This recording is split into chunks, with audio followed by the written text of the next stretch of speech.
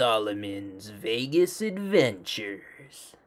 What's going on, everybody? Solomon here with another Vegas adventure. In this episode, we went to Jarbidge, which is this gorgeous mountain range up in northern Nevada. You won't even think you're in Nevada. Near the Idaho border by Elko. It's gorgeous. Let's go. So for starters, the Jarbidge Mountains are located way out in the boonies of northern Nevada, just south of the Idaho border, about halfway between Elko and Twin Falls. And to get there, you're going to have to drive miles and miles on dirt roads. And you will probably see cows, like I did. Yeah, they're free range out there. Anyways, the Jarbidge Mountains, they're located off the beaten path. And if you're coming from Twin Falls, you're going to have to drive at least 20 miles on a dirt road, and if you're coming from Elko, you're going to have to drive at least 50 miles on a dirt road. With that being said, though, in the summer, when weather conditions are okay, driving up the dirt road is totally doable. I did it in my CRV, and my CRV is by no means like a monster tire off-road trucking vehicle, so you could get up there in any mid-size SUV if you have four-wheel drive, even if you have two-wheel drive. There's a few hairy spots, but honestly, not too bad. With that being said, let's get into some of the natural history and other information about Jarbidge. So the Jarbidge Mountains are really at the northern edge of the Basin and Range province. You know, they are not a long, skinny, north-south trending mountain range like most of the mountain ranges in the Basin and Range are. And that's because they're right at the edge, right near the Snake River Plain, which is a geologic province in southern Idaho. And the Jarbidge Mountains are volcanic in origin. You know, they are tertiary, which means that the rocks there are very young, very recent. In fact, the Yellowstone hotspot is related to a lot of the volcanic complexes in northern Nevada and southern Idaho, including the Jarbidge Mountains. And that hotspot, it moved. Well, it seemed like it moved, but the hotspot actually doesn't move. The continental plate moves, so now it's over Yellowstone. But that was Jarbidge about 12 to 10.5 million years ago. Though technically the peaks in the Jarbidge Mountains are plumehead rhyolites that are related to the Yellowstone caldera hotspot and not necessarily the caldera itself, but the caldera is on the northern flanks of the range. So that's Jarbidge's brief geologic history. Now, the flora and fauna of the Jarbidge Mountains is really interesting as well, and is actually quite unique in regards to that of Nevada. Now, most of the trees that you'll see in Jarbidge are actually more related to northern Rocky Mountain ecosystems than Great Basin ecosystems. So you have Subalpine Fir, Douglas Fir, Whitebark Pine, and Quaking Aspen as the dominant trees, which are all mainly found in the northern Rocky Mountains rather than the Great Basin. So it's very interesting. Jarbidge is right on that, you know, border between these ecological provinces as well as the geological provinces. So pretty cool. Now, the wildlife you can find in the Jarbidge Mountains is pretty unique as well in terms of, you know, that of Nevada. And you can find, you know, your basic mule deer, mountain lions, bobcats, coyotes, and, you know, other critters that are commonly found in Nevada. But you can also find moose, black bears, and wolves. Now, black bears and wolves have, like, officially been found and confirmed in the Jarbidge Mountains by the Nevada Division of Wildlife. And moose, there's at least 100 of them up there is what they say as well. So again, more related to that northern Rocky Mountain ecosystem than, you know, that of the Great Basin. In terms of the history of Jarbidge, the town of Jarbidge can actually shed a lot of light on the history of the area. So for starters, the Shoshone Native Americans actually had a myth about Jarbidge, which I will get into later. But in terms of Western, quote-unquote, American history, Jarbidge used to be a mining town. You know, there was a gold rush back in the day when it seemed like there were a lot of gold rushes. A lot of people came out here, the gold ran out, and then the town just kind of got thrown by the wayside. You know, it's the most isolated town in the lower 48, and about only 40 to 50 people live here now. So it's really just indicative of, you know, the gold rush and everybody leaving.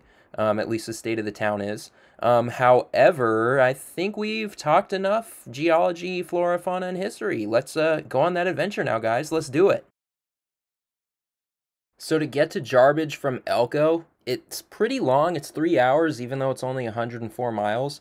Though it is pretty simple. Just get on Nevada Highway 225, take it north of Elko for about 55 miles, and then turn right on the dirt road to Jarbidge. There's a sign that'll tell you, you know, where exactly to go, and then continue on that dirt road for 49 miles, and you'll get to Jarbidge.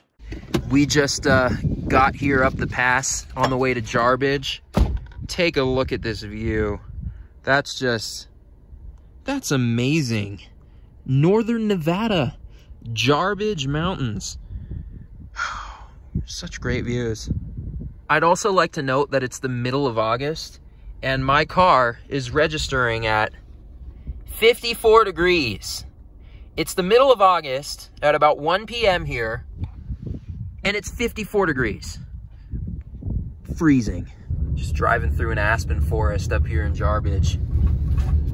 And I mean, this doesn't even look like Nevada. Look at how lush this is. Look at these lush forests.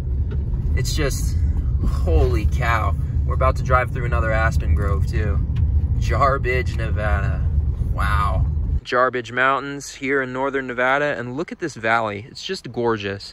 If we look over here, see more views of the mountains. More views of the mountains. And then you've got hoodoos up here. Holes in the clouds. This is all volcanic rock. This is an old volcano. The Jarbidge Mountains are a huge old volcanic complex. And then if you look to the south, we've got Aegis right there, of course. So there's a lake down there.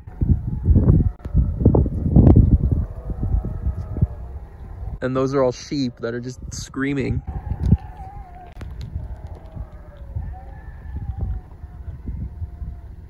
There they are.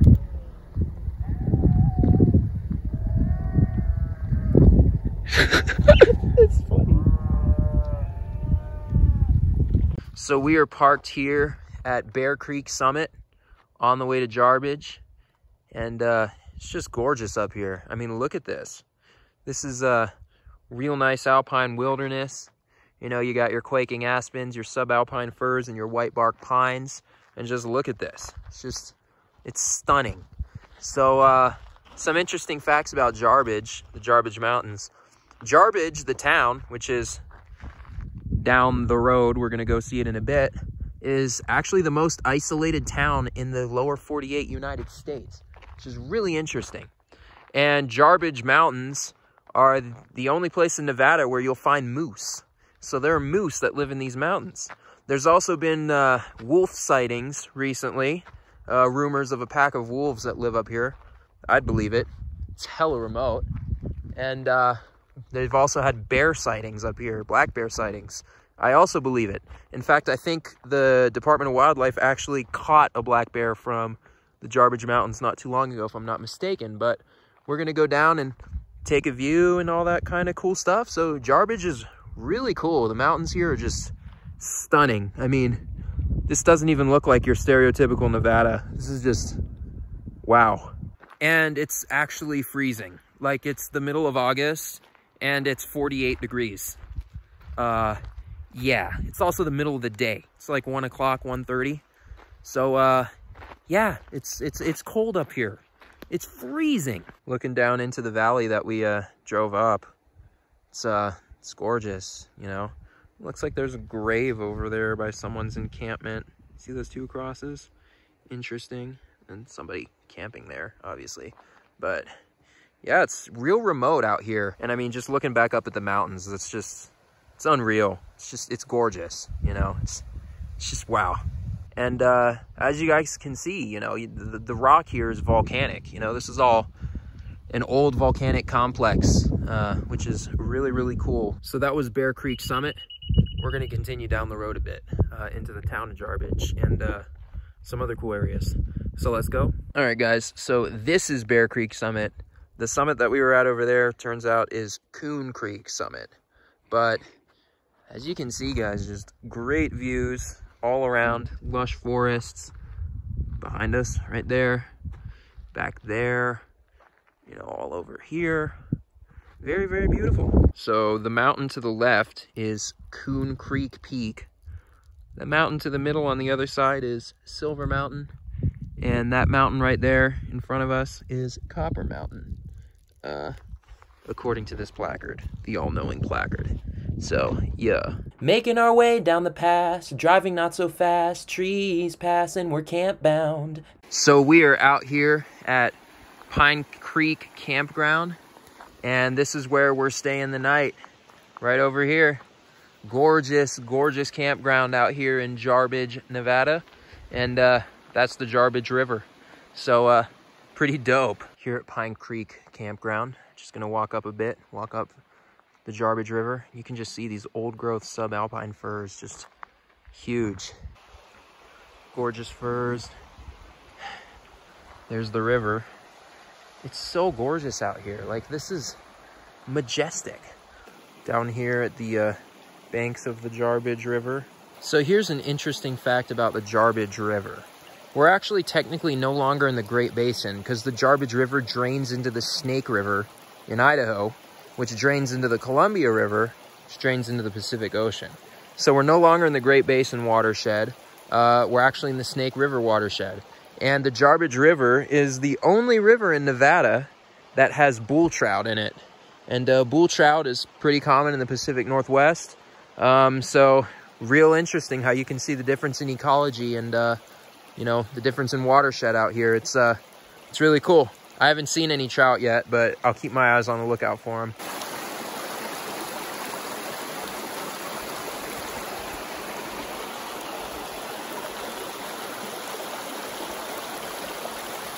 More on the Shoshone legend of Jarbidge. Dun dun dun!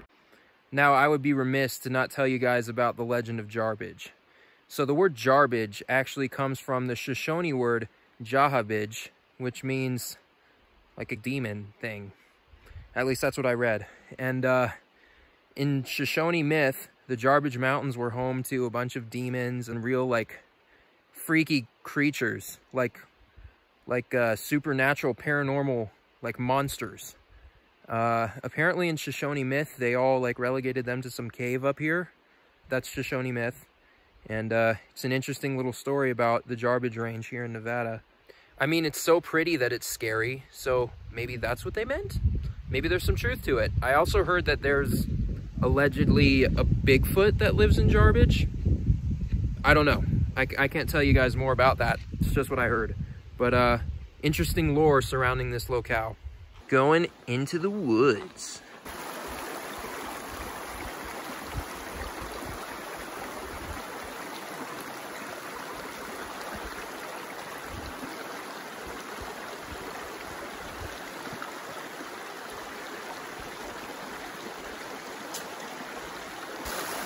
More Jarbidge River footage.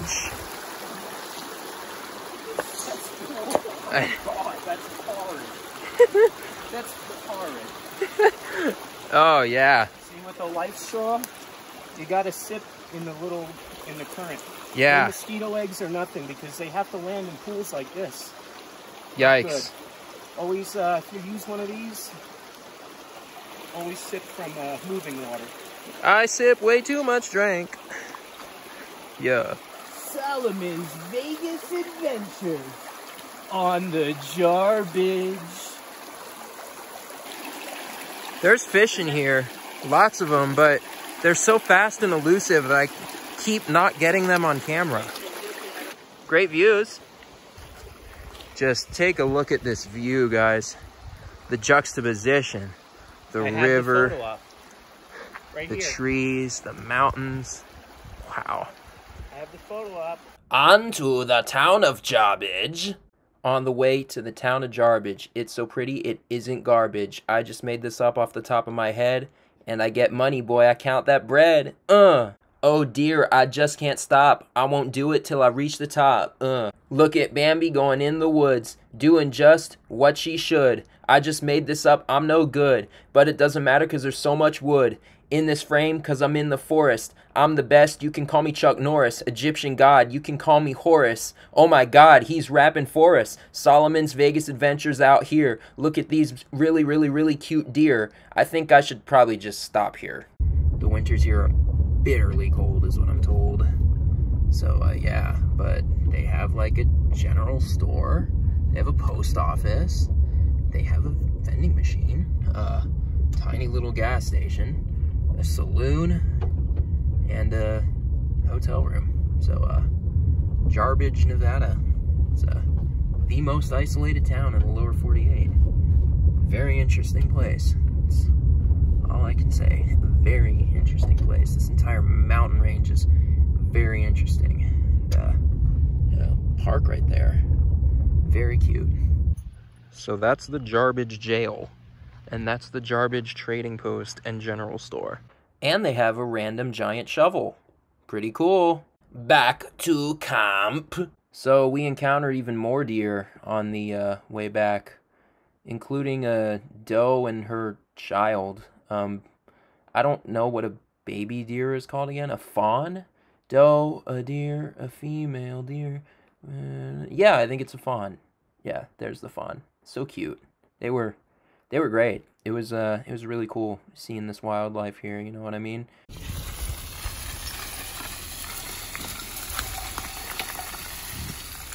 There they go. All right, guys. So here's the scoop. According to local lore, there's Bigfoot that lives in these mountains. You call Bigfoot, you know what I'm saying? You like...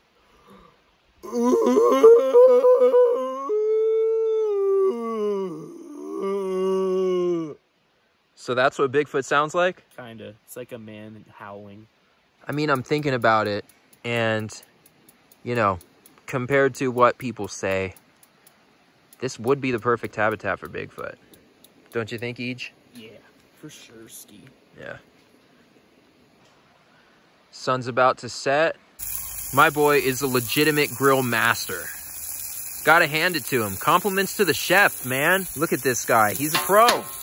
Gotta enjoy it, man. He's really a pro. He's a pro. Let's go. And I just want to tell you guys, while camping, can't really make French fries, right? Here's your solution. Picnic original shoestring potatoes. Delicious. They look just like fries, and they taste just like fries. So, these are your fries, guys. Ah! All right, guys, so it is about sunset here in Jarbidge, and tent's right there, about to go to sleep. But it's a great place to come camp. Real remote. Real tranquil out here in the evening. Look down there. There's a wild animal down there. It's a wild human named EJ. The next morning. Downstream from Jarbidge, the town. Morning. So gorgeous. And up here in the canyon downstream from Jarbidge, the town, we've got some real nice hoodoos. Some volcanic rock right there, just getting cut. Pretty lit. Just take a look at these ones as you listen to the river flowing.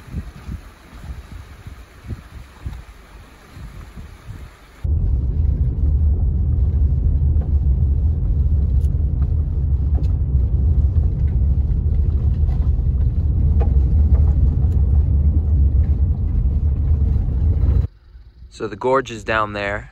It's part of the Jarbidge Mountains. Jarbidge Mountains. Jarbidge Mountains, that high point right there is Matterhorn. And we're on the Idaho Plateau now. It's so gorgeous out here. We're on the Idaho side, but we're looking into Nevada.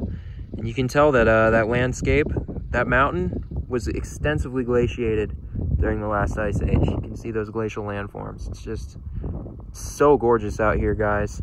Jarbidge, Nevada. Highly recommend a trip out here. Thank you for tuning in to another episode of Solomon's Vegas Adventures. If you enjoy content like this, please be sure to like the video and subscribe to the channel, and check out some of our other adventures right here. As always, guys, peace!